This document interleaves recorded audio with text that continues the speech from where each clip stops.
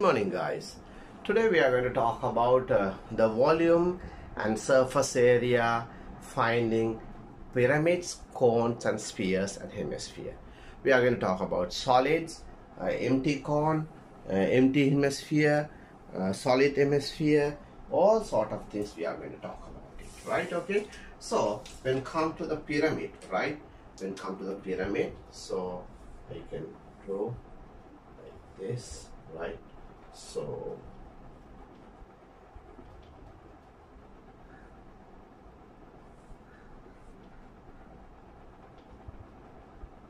okay, so this is going to be right pyramid in a sense, right? Now you can see this is the square base, right? You can find a square base, right? Okay, and this is the four triangular faces and one square face in the bottom. The square face in the bottom, and there are four triangular faces given, right? So if this is always comes as solid, there won't be a problem in that. In this they want to find the volume in the sense volume is equal to 1/3 into base area into height. So height in the sense that is going to be from the top it comes to where the diameter or diagonal of the square where it meet, that is the height. So this part is the height of the pyramid. So where the diagonals of the square meeting point, from there the height, the maximum peak of the edge, the all four edges where they are joining, that is the point or vertex where the top vertex of the pyramid to the point of diagonals where they are meeting, right? So the 1/3 volume is equal to 1/3 into base area multiplied by height. Okay, the surface area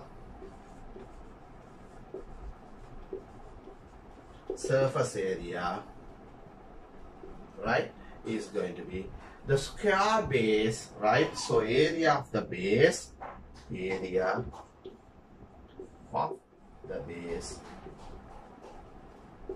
plus area of four triangles. That means a triangle from here, triangle from here, triangle on this side, and so area of the triangle you can find it using half into base into height, or later next you will study the sine rule and things like that. Using the sine rule and things like that also you can find. So area of the base, total surface area of the base plus area of four triangles, okay, that is going to be the solid pyramid.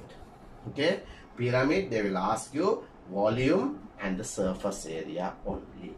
But when come to cone, right,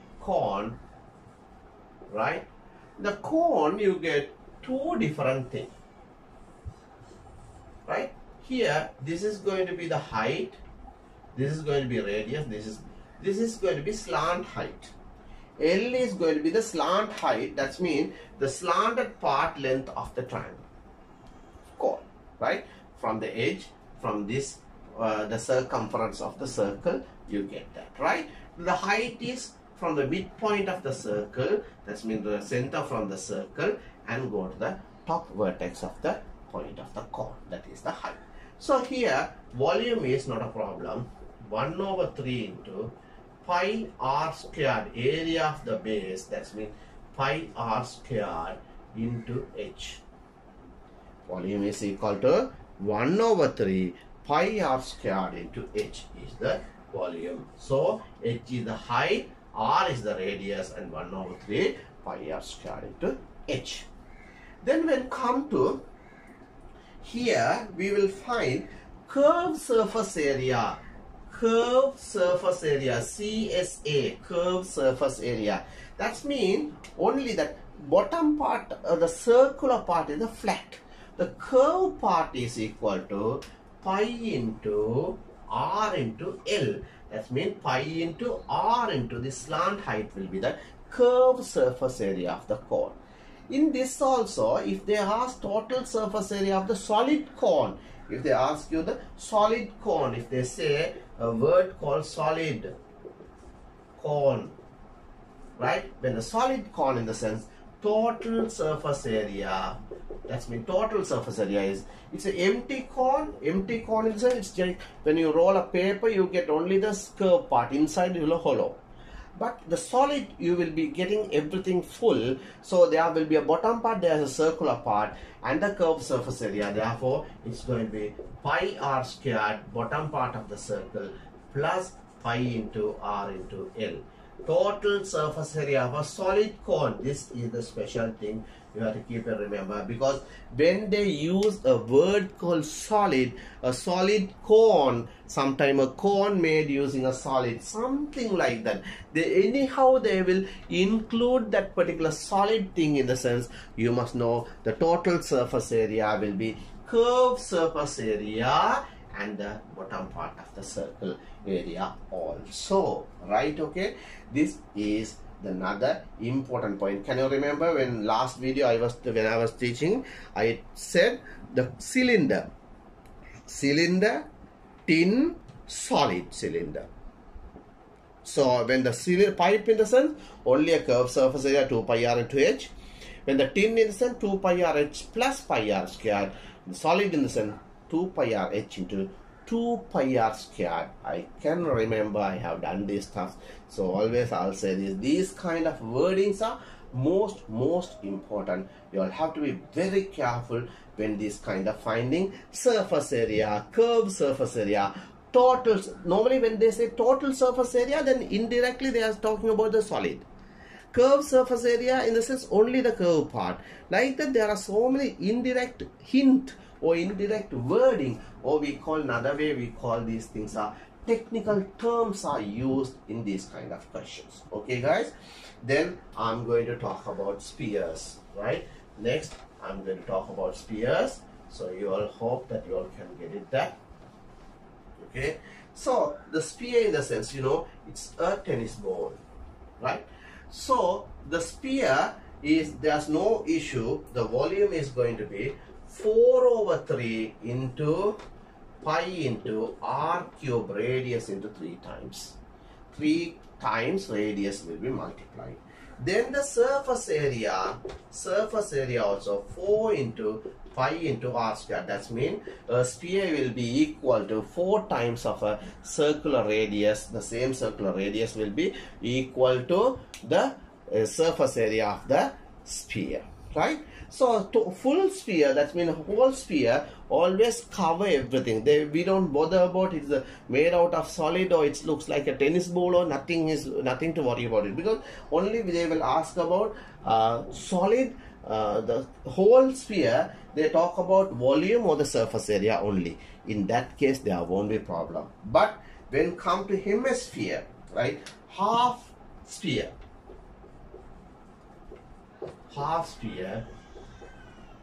or hemisphere, they will say, in the half sphere only the problem. Now if it's like look like a tennis ball, this will be empty, right? The tennis ball, this will be empty.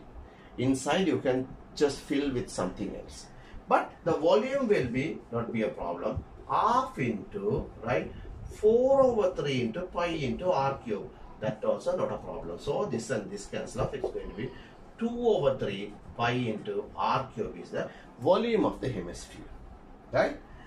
So surface area or curved surface area, here also curved surface area, in the sense it's going to be 2 into pi into r square. That means only this curved part, right? If they say solid hemisphere, in the sense solid, the word called solid, right, most important. When the solid comes, then this part will be a solid circular part, right? It part will be filled with some material, solid inside. So it's going to be total surface area is going to be 2 pi r squared is the curved part. This part is 2 pi r squared plus this is going to be pi r squared. Pi r squared is going to be 3 pi into r squared, right? So if it is a hemisphere, is a hollow in the sense only the curved surface area, hollow or empty hemisphere. Solid in the sense total surface area will be 3 pi r squared. That's most. Sometimes they don't say solid. Iron hemisphere. So they will say copper, lead, something like that, because those kind of material you can't make it. They will make it solid, so they will fill it, right? Or the iron ball cut into half, iron ball cut into half, iron sphere ball cut into half. These kind of wordings, they will make you to confuse, right? So here first we were talking about the pyramid, and the pyramid volume is equal to 1/3 into base area into height. Then the surface area is base area plus 4 times area of the triangle, so sum of the all 4 triangle area. Then we talk about the cone. The cone, you got the volume is not a problem, 1/3 into pi r squared into h. But when come to the surface area or curved surface area, you will use the slant height. H is the vertical height of the cone, L is the slant height. Don't confuse that. Then you will talk about the curved surface area, pi into r into L.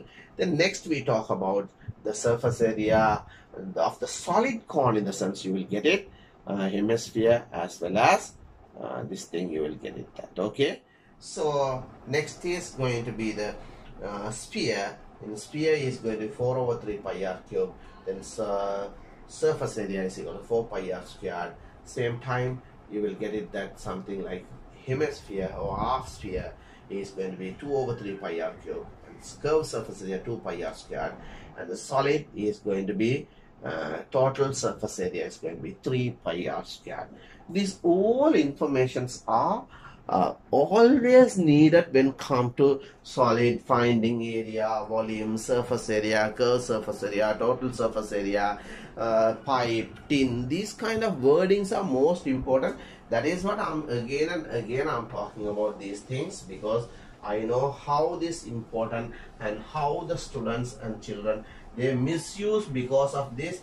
How many students they have missed their results, and how they are low grade themselves by getting lower marks by not to get considering these wordings and things like that, right? First I'm going to do a question which is finding the volume of the right. So it's going to be this thing, right? Then we'll be making that, right? Okay, fine. So here they are given the height. This height is given, is going to be, h is going to be given 12 centimeter, and this is going to be 8, and this is going to be 10 centimeter, right? Then they are asking to find the volume. Volume is equal to 1/3 into base area 8 into 10, 8 into 10 into height is going to be 12. So this is going to be 3, and it's going to be 4. So 4 into 8, 32, 320 centimeter cube or something like that you will get it, right? If they ask you to find the surface area, here it should be a huge thing to be done, because here it's like now you have to find the height of that. This height is not the height. So these kind of things, then what you will do, you have to find this length using that sine rule, cos rule, so many things. But here they don't ask you, because these are different values. If it is something is like 10 and 10, it's supposed like it's going to be like another example. This also 10 in the sense, right? Another example, pyramid is going to be 10 and 10 in the sense. So then it's going to be 12 in the sense, 10 into 10 into 12 over 3 is going to be 400 in the sense, you can find the 400, right? Then this is 10, this is 10 in the sense, we can find the square root of that. Then you can find that part and height, and this thing half is using that, you can find this length, and this length is there, and so we can this, then we can find that. So many things are there. So they will give you, I don't say they don't give, they will give you, but according to that we will practice, and when come to the exam papers and things like that, we will practice that depending on what kind of paper you are doing, right? Okay, then example, and then when come to the cone, right? Another example, they are given this is going to be 5 centimeter and this is going to be 12 centimeter. This is they are given L, right? So they said find the total surface area of the cone. Show that, right, the this thing. So then total surface area, when find the total surface area of the cone, then we know that it's going to be a solid. So we need to find this using Pythagoras theorem. I have told you this is going to be 13. Can you remember, I have given you the Pythagoras theorem? 3, 4, 5, 12, 5, 13. Then it's going to be 6, 8 and 10. These kind of things I have given the relationship. Then 3 3s are 9, 3 4s are 12, 15, 9, 12, 15. So many things I have given like that. So in relationship how they will arrange, I told you to keep all those things. 3, 4, 5, then 8, 6, 10. Then it's going to be 12, 5, 13. Then it's going to be 9 and 12 is going to be 15, something like that.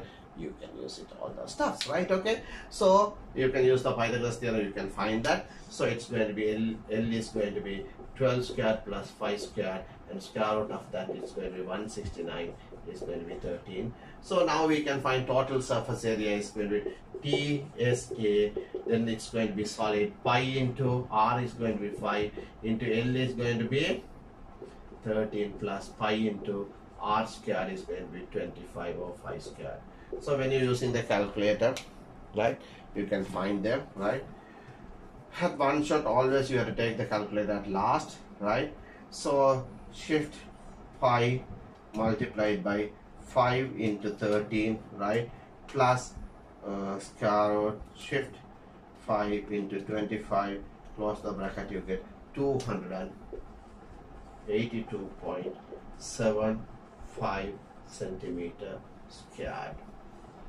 Okay, so next I hope you can understand a pyramid, and next I did a cone, and if it is that only the curved surface area answer, only this is enough, but the total surface area they are asking, right? Okay, so you can see that how the Pythagoras theorem is used. I have given 4 sets of values.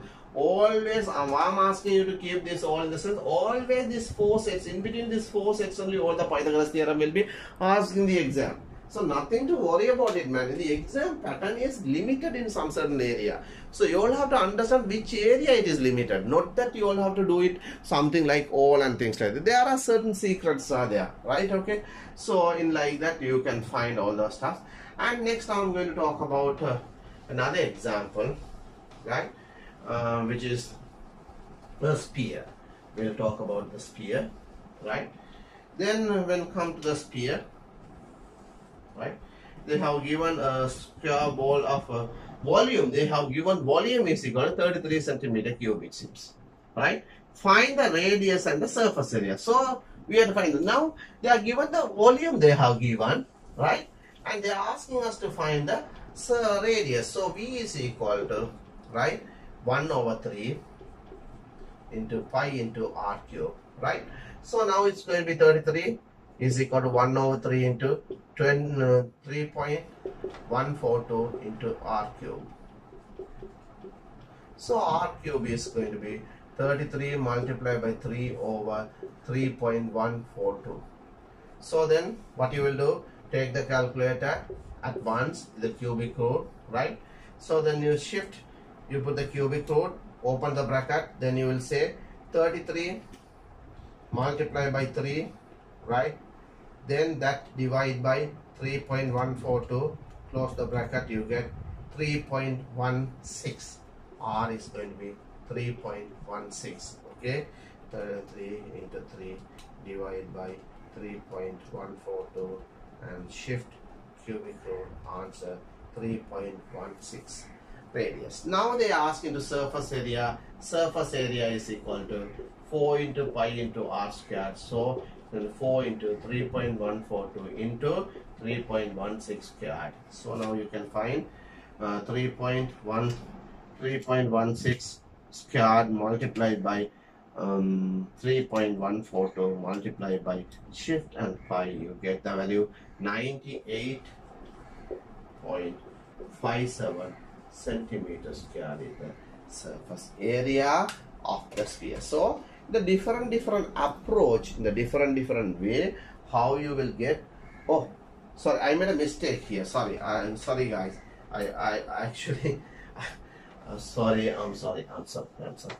So this is actually volume is equal to 4 over 3 pi into r cube. So it's going to be 33 into 3 over 4 into pi is equal to r cube. So it's going to be 33 multiplied by 3.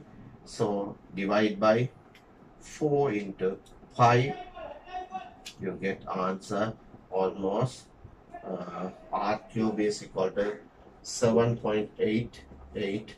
So cubic root and answer you get 1.99. R is equal to 1.99 almost. Then it's going to be surface area is going to be right 4 into 3.142 into 1.99 square. So 1.99 square multiplied by 3.142 multiplied by 4, you get the value. It's going to be 49.79 centimeters square. Okay, guys. So these are different kinds. Sorry, guys. I forgot to put the 4. So 103 now you have corrected that.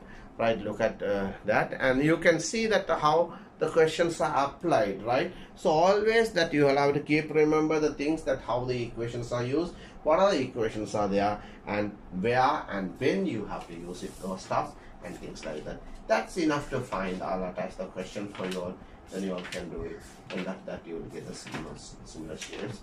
Then similar volume and things like that. Next, then we can go to the next chapter and functions and things like that. Hope we'll make it soon, and we'll try to work it out fast as possible. Right? Okay. So I think that enough that discussion what I gave you all is. So there are questions. If any questions you all get come across problems or difficulties, you all can come back to me, or you can upload your doubts in the group, the class group. So I'll be doing, or otherwise I'll be discussing in the our Zoom class meetings. Okay, thank you very much, guys. Have a nice time. Bye bye.